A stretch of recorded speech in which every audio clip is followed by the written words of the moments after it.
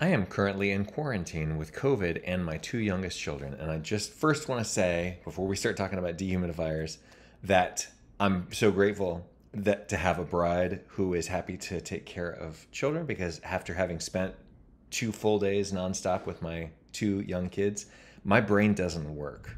I feel really like I actually feel a little bit dumb because I just can't make anything happen up here. So I wanted to take a step away. I know I'm sick also, but I think that this is just something that happens when you hang out with little kids nonstop. So what we're going to talk about is two things. One is a phenomenon that happens at our house, which was designed and built by us. And the dehumidifier there does an interesting thing. My parents' house, where we are quarantining right now, was totally, the HVAC system was completely redone recently. We had a video about the Mitsubishi system that we put in there, but we also put a bunch of accessory things in, one of which is a dehumidifier. And we had an issue with the air conditioner not keeping up. Just kind of anecdotal information from my dad in the afternoons. And so I called out my guy, who's Brent Ridley, H&M Services. He also runs the Tool Pros podcast. He's here in Atlanta. And he came out yesterday, spent 2 hours kind of tinkering with things. They couldn't find anything wrong. So, but they had a proposition, which is that they were saying that the air mix, the dehumidifier might have been running often enough in the afternoon that it was actually heating up the air and then making the air conditioner fight harder. So I want to show you this calculator right here, which is the Munters calculator. You could find it at the link at our website, buildingperformanceworkshop.com. If you go down to the bottom, there's calculators is a link at the bottom. All kinds of different links there for you. So what we're going to do is just quickly run this scenario in this house and why I don't actually think that this is a problem, with some little caveats here. So we're going to use imperial units, which is American inches and pounds and stuff like that. SI is metric.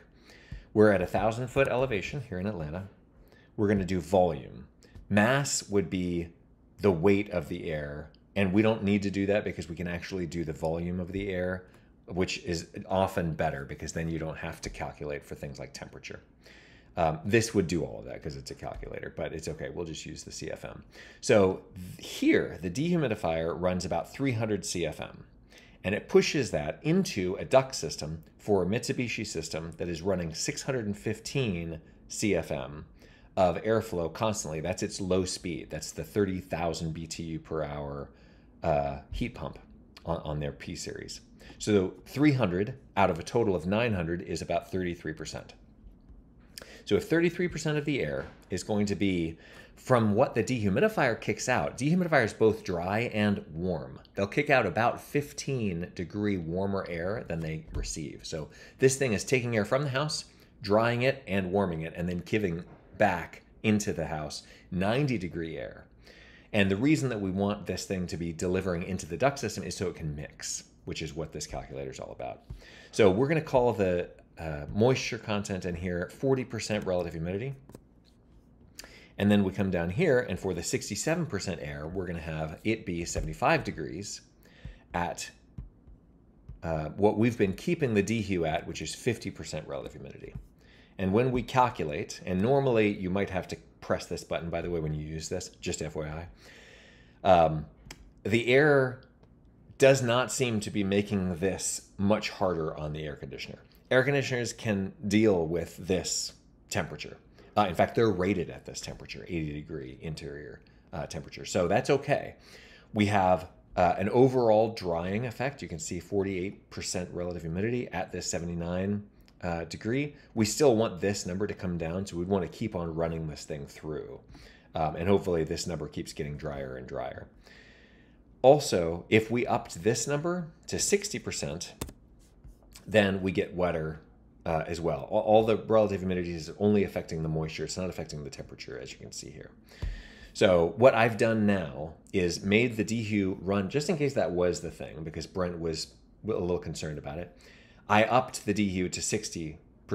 And the reason that we wanted to do that is because in this graphic here that we've got, which is called the universal layout, let me move this away from my face. You can download this for free off our website. you can see that the dehu, best case scenario, has its own independent return, which this one does, and then it dumps into the supply. This one does not do that. We're doing the old school way where we dump this into the return.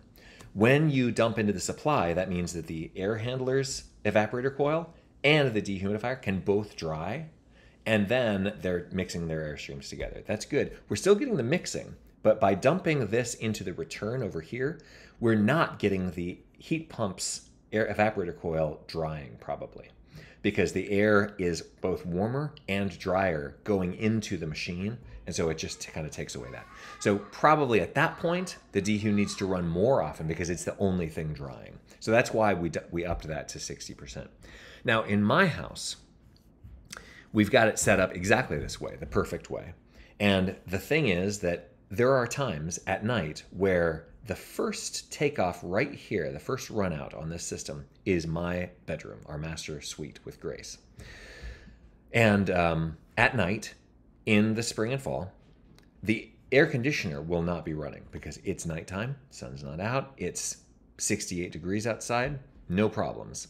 But it's moist because we also have this ERV running nonstop, and we're all night long bringing in outdoor air. And even though an ERV has a much less effect on the humidity levels inside than an HRV would, which is why I always recommend ERV, not HRV, no matter what climate you're in, period. It's going to have a net humidifying effect if it's humid outside. So overnight, the AC is not running, but the dehu will kick on. And when that happens, we're mixing this air, and then this air becomes that 79-degree temperature that we saw at the beginning in the calculation. And that 79-degree air is being delivered into my bedroom, which is then takes a little while for the air to fill my bedroom, go out of our bedroom, go through the hallway, down the hallway, to the thermostat, which is right next to the central return.